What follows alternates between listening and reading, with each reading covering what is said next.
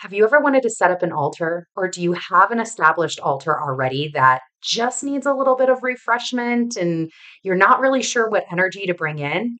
I've got you. I just spent 2 hours searching around my local metaphysical store, Tumbleweed Botanicals, and I'm here to help give you some ideas and hopefully come out with some money left in your pocket. The specific altar that I am creating is for the 8 pagan Sabbats that make up the wheel of the year. And it's actually going to be set up right behind me, right here. What did I get for my altar? Well, first, let me tell you what I already have, because as you can see, there's already some things on my altar.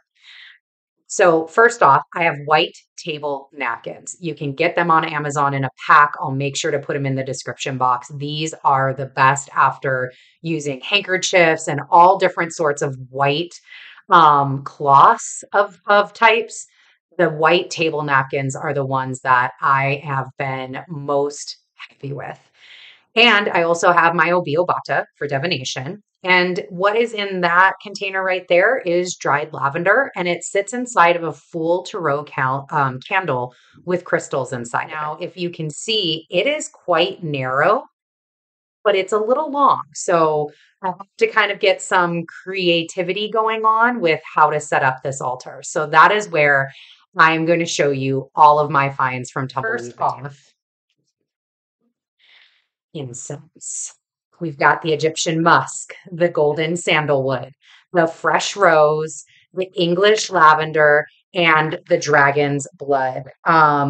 I love incense. I love good incense. I love incense that burns well. And they have quite the selection at my metaphysical store. Again, Amazon is a great place to find this if you don't have a local metaphysical store in your area or a place that sells incense. And then, of course, you have to get something to put it in. So I got an incense holder. Look at this thing. You can do cone incense in here or stick, and it is a tower, which is obviously really useful to me because my altar is very narrow. So, this having it go up and down, this is going to be a huge space saver for me on my altar. The other thing that I really, really liked about this is the ash is still contained. And I don't know about everybody else, but I like my altars to be clean and I don't like to have to do a bunch of cleaning and rearranging of my altar and washing of the napkins and stuff like that. I want it to last and be as clean and crisp as possible.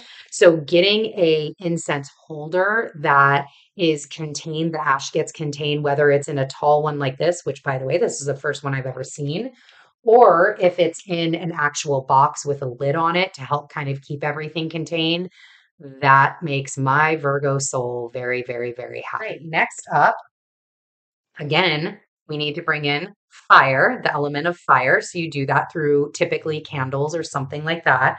But I don't have a lot of space and I didn't want really tall candles because I have a really beautiful picture above it. Plus I have the dried lavender, etc. So after walking around, I put probably 12 things in my little basket, ended up putting them back and settling on these two oil diffusers.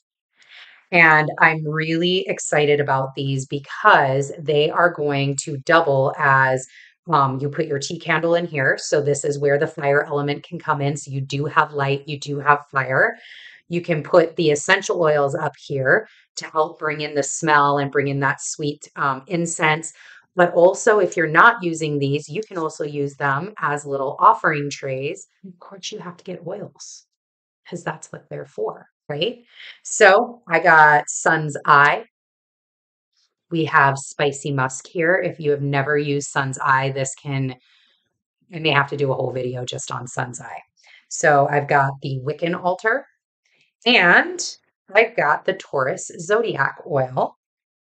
And also I have a handful of tea candles in multiple different colors to help bring in the color energy of whatever Sabbath I am going to be setting the altar for. Because we don't blow out candles, we like to s'more them. Here is my little s'moring. So a little charging plate. So this is blue agate And it has this beautiful gold filigree for the tree of life, bringing in that ancient energy.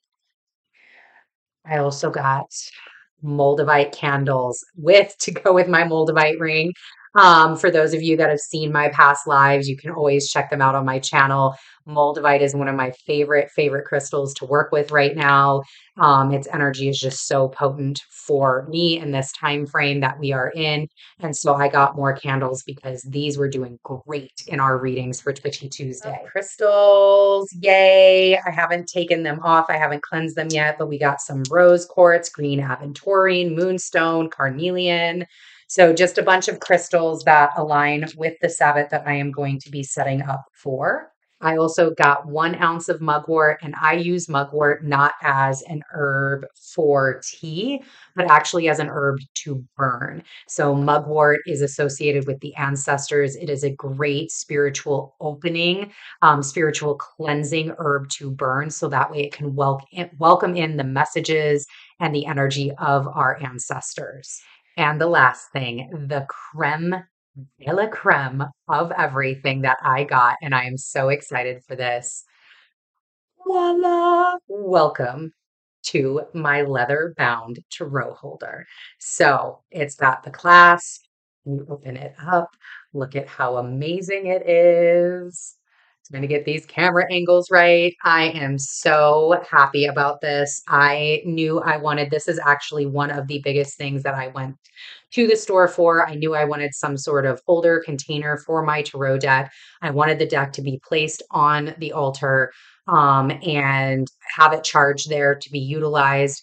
And this was the find of the day. I am so excited to begin to use this. Here you have it. That is everything that I got to set up my altar. Hopefully, that has given you some ideas on what things you can do to either refreshen your altar or even just get started.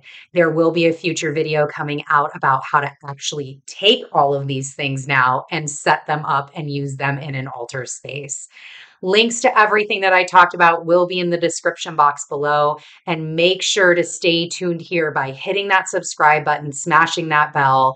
We have some awesome new offerings coming up that are designed to help you take your spiritual practice to the next level.